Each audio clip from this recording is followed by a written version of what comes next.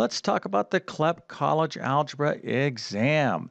Now, if you are fully prepared for this exam, you should be able to answer two simple questions about this function right here.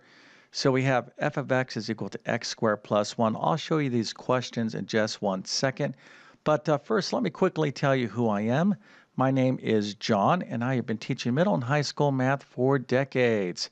And if you need help preparing for the CLEP College Algebra test, check out my test prep course. You can find a link to that in the description of this video. I literally will cover pretty much everything that you will see on the CLEP College Algebra exam.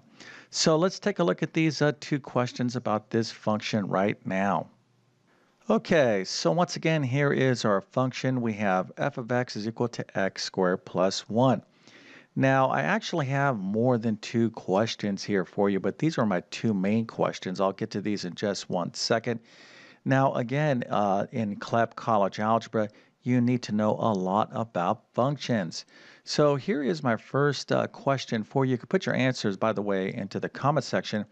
So my first question is, what type of function is this? All right, so kind of describe this function. Now, there's a few different ways that you could do this, but what I'm looking for is something that starts with a Q. All right, so what type of function are we talking about? Well, we are talking about a quadratic function.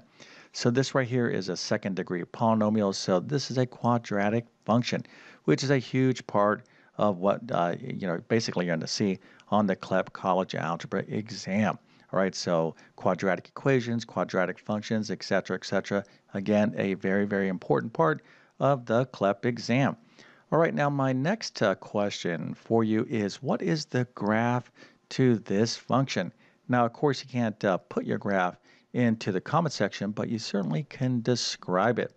All right, so I'm not going to cover everything about graphing quadratic functions, but basically what I'm looking for is a simple sketch, or at least you should be thinking about this. Here's x, here's y, and what we're dealing with here is a parabola, but it's translated up 1, so the y-intercept here is 1. So we're talking about a parabola, something like this. All right, so this point again is going to be 0, 1. That is the y-intercept. And all quadratic functions have some sort of parabola as their graph. Now, we're going to need this graph here to answer these two questions right here. All right, so my first question is, I'm saying that this is a function, and indeed it is. But let's suppose I gave you this graph right here, right? So here's the graph of this function. And I just said, hey, looking at this graph, how can you validate or prove to me that indeed this is the graph of a function? All right, so how do we know that this thing here is a function? All right, now there's a few different ways that you can answer this, but there is a very, very simple way, something that you definitely should know, if you are fully prepared for the CLEP College Algebra exam. All right, so put your answer into the comment section, but the easiest way to validate that we're dealing with the function is taking a look at the vertical line test, the VLT. All right, so again, functions is a huge part of what's going to be on the CLEP College Algebra exam. And the vertical line test is a simple test. Basically, it's a graphical test. If we draw a vertical line anywhere through a graph and it just goes through it at one point, okay, well, that indicates that the graph here is a function. So you can see that this parabola is indeed passing the vertical line test. Now, this is in contrast. Let me just kind of erase this here. Let's suppose I had an ellipse or something like this. Okay, now if I asked you, is this a function? Well, if you draw a vertical line through this graph, you could see that it's going through twice. And there's a whole kind of set of reasons why graphically, this is either proving this is a function or not a function, and you should, basically understand those reasons as well. But the vertical line test is the easiest way to basically see if you're dealing with a function or not. Okay, so if you have the graph of something, you can just use the VLT to determine whether you're dealing with a function. Okay, so that would be the best answer for number 1. Now, my second question is, what is the domain and range of this function?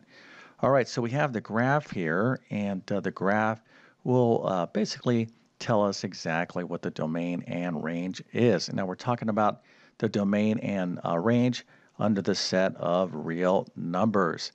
Okay, so let's start with the domain. Now, the domain is the set of all allowable input values into this function. Now, typically, when we're talking about the real numbers, unless we have some sort of condition that creates a zero in the denominator, and here we don't have a fraction, so we're not going to end up with a zero in the denominator. So basically, that's one restriction that we have to look out for in terms of the domain. The other restriction is having the square root of a negative number.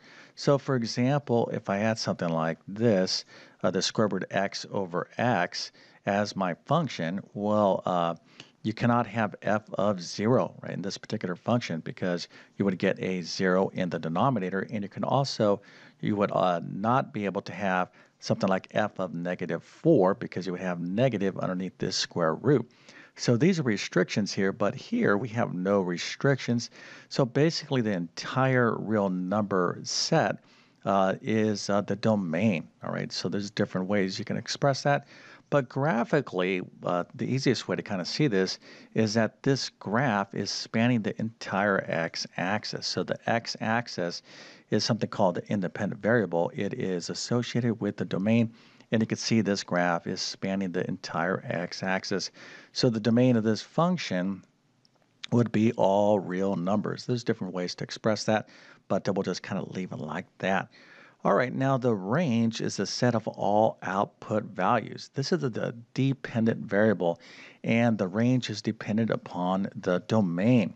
And here you can see that this graph spans, we're looking in terms of the domain, we're looking at this graph with respect to the x-axis. But now with the range, we want to think about where is this graph spanning with respect to the y-axis. So if you look at the y-axis, this graph is kind of covering all points from 1 on the y-axis going this way. All right, so basically the range we can describe as all y's greater than or equal to 1. All right, so this is a very informal kind of lesson or review on functions, but if you got these questions correct, well, that's very good. There is certainly a lot more on the CLEP College Algebra exam. Now, if you didn't get this right, just use this as feedback, and I have a ton of additional videos on my YouTube channel, but really what you want to be fully ready for the CLEP College Algebra exam is to get into a real specific kind of study program. So definitely check out my CLEP test prep course. Again, you can find a link to that in the description of this video. All right, so with all that being said, I definitely wish you all the best on the CLEP exam. Thank you for your time and have a great day.